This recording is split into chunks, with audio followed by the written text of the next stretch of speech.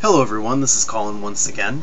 This video is going to be another video about psychology. It will be included in the ongoing video series that I'm doing on the subject of psychology, and of course this humongous theme of psychology that I'll be doing be right next to my comparative religion and videos on Islam.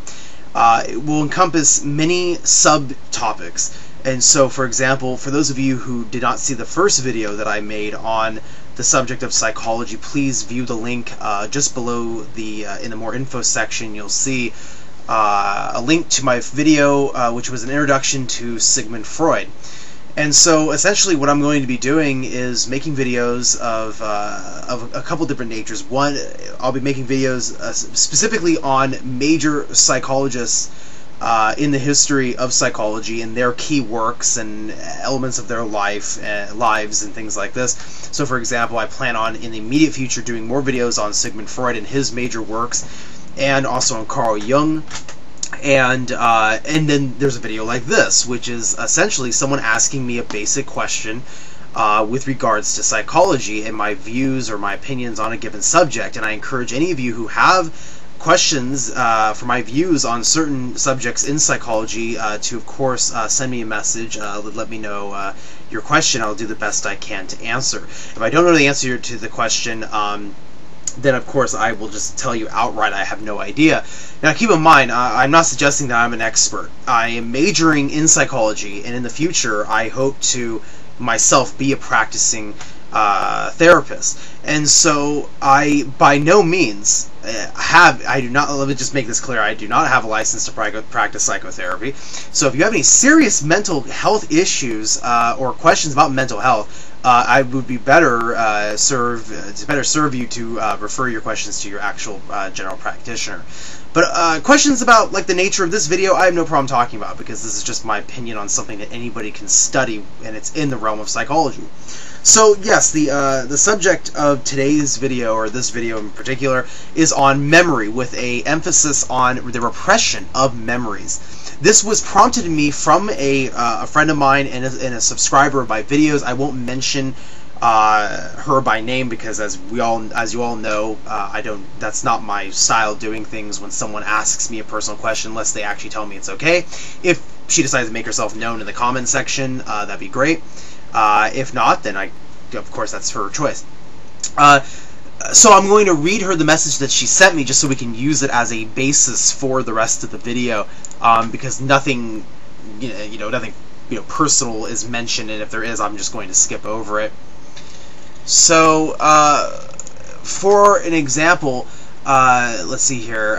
The first part, excuse me, it starts off by saying, talking about this video, and then it says that she's heard conflicting theories about repressed memories, and some people have said that they are a rare occurrence and it's dangerous to trust them. Others say that they are common. She says that she knows people who have studied psychology in college and tends to think that repressed memories are more common, but that she's heard that other opinions say that that they're not very common at all. And so what are my thoughts on this? Well, my personal opinion on the subject of repressed memories is I do believe that they are actually a common occurrence. With regards to what repressed memories are, I do believe that on a basic level that repressed memories are actually a common occurrence, whether it's what Freud talked about as infantile amnesia, or the fact that when we're very young, of course, we have these memories, but then as we get older, we have a hard time remembering certain events before a certain age, or we recall a certain age maybe when we were like 3 or 4, but everything before that is fuzzy. Maybe we only recall one memory at a certain age, and that's it. Everything prior to that, or maybe we have a very acute memory of a traumatic event, or some sort of major event that just is ingrained in our mind, and we just don't forget it, but we know we were like 5 or 4 when the event occurred, or when the memory of the event occurred. And so to go on with, like, let's start with the definition of repression. For an example, I'm reading from my textbook. This is one of the textbooks I used in one of my beginning psychology classes in college. Introduction to Psychology by Dennis Kuhn and John O. Mitter. And I pulled up here Repression and Suppression of Memories. I'll just read to you what they say in the textbook. Textbook says, take a moment and scan over the events of the last few years of your life. What kinds of things most easily come to mind? Many people remember happy, positive events better than disappointment and irritations. A clinical psychologist would call this tendency repression or motivated forgetting. Through repression, painful, threatening, or embarrassing memories are held out of consciousness. An example is provided by soldiers who have repressed some of the horrors they saw during combat. And then it goes on to talk about saying that people are prone to repression, tend to be extremely sensitive to emotional events. It also is talking about, sexual abuse can also lead to repressed memories and things like this. And then it goes on to say it's also possible that such memories may surface during psychotherapy or other circumstances. However, caution is required any time accusations are made on the basis of seemingly recovered memories. In what appeared to be an extreme case of repression, Eileen Franklin testified in court in 1990 that her father, George Franklin, abducted, raped, and killed the 8-year-old Susan Nason in 1969. Eileen testified that the memory surfaced one day as she looked into the eye of her own young daughter.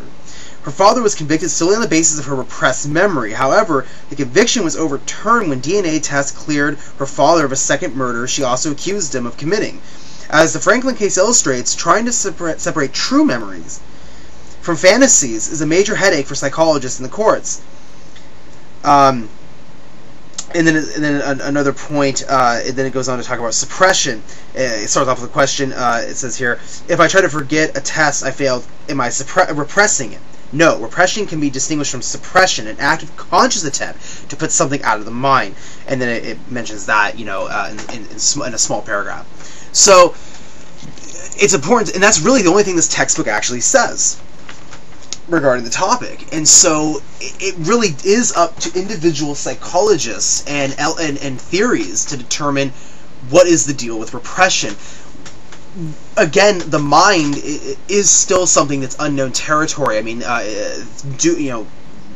leaps in the 20th century have been made, leaps and bounds, to figure out exactly what the psyche and the mind, the consciousness, the unconsciousness.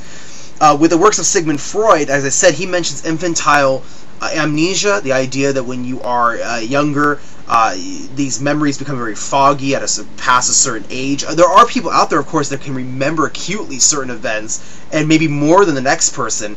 So everybody is really different as far as what has exactly been repressed. So repression isn't always necessarily a negative thing in the example given by Freud. Jung was also of the opinion that there are memories that are repressed.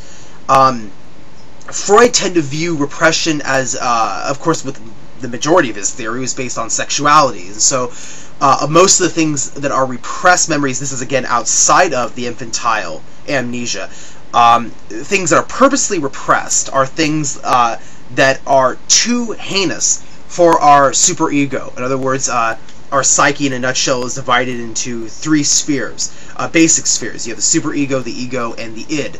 The id is wholly unconscious, and it represents our drives, our basic needs like hunger, warmth, sex, and sex, of course, being a huge part of Freud's theory.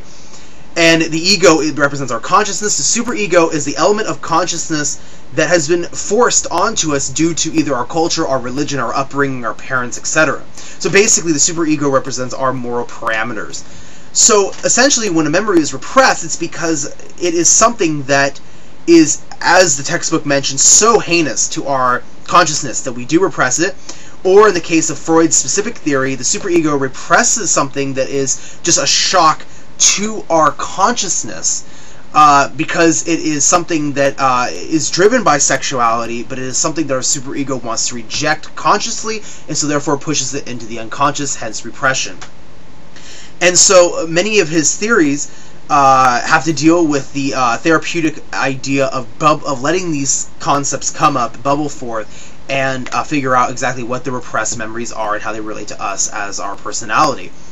Carl Jung was also similar to this opinion. He did not, I don't think, fully rejected the concept that memories are repressed and for reasons such as defense mechanisms. He, of course, got into more of the archetype of the shadow, which I will be elaborating on in future videos when I get to Jung's theories. But essentially, with psychoanalysis, we have this idea that we do actively repress memories for reasons because they are just so much of an assault on our consciousness, it's better to just do away with them into the unconscious. So then my friend's message continues, also on the same note, how does memory repression usually manifest itself? Do the memories of a certain traumatic event get repressed or an entire period of your life? Also, under what circumstances do these repressed memories resurface, and can they be trusted if one seems to resurface with little or no provocation? And so some of these things I've already dealt with a textbook example. For example, to answer the question, are they trustworthy? Well, in the case of that, in the extreme case of that court case mentioned in my textbook, some people conjure up what it is just memories. They're not actually repressed memories. They are fantasies, if you will, fantasies of the mind. Can they be trusted? Well, it really depends on you personally and the therapist. Sometimes if you want to know if an event has happened, if, for example, you know an event has happened that involves another person, like let's say maybe you saw a really scary movie when you were a child. It just utterly scared you. Well, you could, of course, and let's say your family members are with you, you could ask them, hey, did we ever watch this horror movie? I just had this flash, this memory, I recall this. And if you have witnesses that can help you out with that, then that could verify the repressed memory. How do they usually manifest themselves? Well, Freud and Jung were of the opinion that a lot of the time repressed memories usually are conjured up through dreams, and I will be talking about this in more detail in my next video when I talk about Freud's book, The Interpretation of Dreams. It was mainly through dreams because since our consciousness is sort of on pause, if you will, in layman's terms, for the moment, our unconscious is free to exert itself in its fullness as much as possible. Of course, Jung and Freud had different opinions on dreams in general, but this would be one major way how repressed memories are bubble up. Sometimes if something just triggers it, like let's say you return to a park that you used to frequent as a child, but you moved away, and you come to that park, and suddenly you see the park, and you just have a flash. You just remember a memory that you had long forgotten. Of course, are the memories of certain traumatic events? Yes, traumatic events, of course, are repressed. Many of them are repressed. Some are not, however, but that is a defense mechanism of the mind. Entire period of your life, I mean, yeah, this is where we get into the idea of amnesia, and of course there are people that amnesia is seen as a defense mechanism and can therefore be viewed as something where you just cut off a whole section of someone's life because of the traumatic event. Let's see here. In other words, I'm reading her message. In other words, how, if at all, can you tell if a memory is actual memory and not your mind trying to make a sense of a part of your life which you do not remember? Well, again, that's up to interpretation for yourself. Again, this can be very difficult to ascertain, actually. Another thing with memory, what does it mean if your memories, at least most of them, are as if you are detached? I'm not sure if this is related to disassociation, but I think it is intriguing. For example, most of my childhood memories are as if I'm observing the situation or event from the outside. If it is a memory of me doing something, it is a memory of me watching myself do it. If it is a memory of someone else, it may not be a memory from the physical vantage point that I was in at the time. And so, yeah, I mean, and you ask, does it make sense? It does make sense. I personally have never experienced this for myself, and so really, I'm not entirely sure what this is, to be completely honest. You have a memory. You remember yourself doing something, but your memory is relating it to you consciously as if you're watching yourself. It's like watching yourself in a movie or something. I would say my educated guess, I have no basis for this whatsoever, but my educated guess is that perhaps the memory that you are experiencing is a true one. Like if you remember getting ice cream, and the ice cream man rolls it down your childhood, road or something, the house where you grew up in, and he comes down the road. You have this memory of going to get ice cream, but perhaps it's a generic memory of something you did many times before. So you're not really recollecting a specific time, but you remember yourself as a child doing that, and so your mind is conjuring up a generic image of something that you would have done. It would be like if you were remembering playing Little League as a kid, and you may not recall an exact moment, but you can picture yourself hitting the ball or something to that effect. That may be the case in which you are remembering. But that's my educated guess. I honestly have not heard of this before, except for when you are recalling yourself doing something. Like, someone says, "Have you ever driven a car before?" And you go, "Oh yeah, sure," and you may have a flash that you yourself are driving. It's more of a conjured fantasy with elements of real memory. So yeah, I hope that answers the question. This was a pretty long video, so I apologize for that. But please feel free to comment in the comment section, get a discussion going if you'd like. If anybody has any additional questions, again, feel free to ask. And please watch my first video on Sigmund Freud if you haven't already.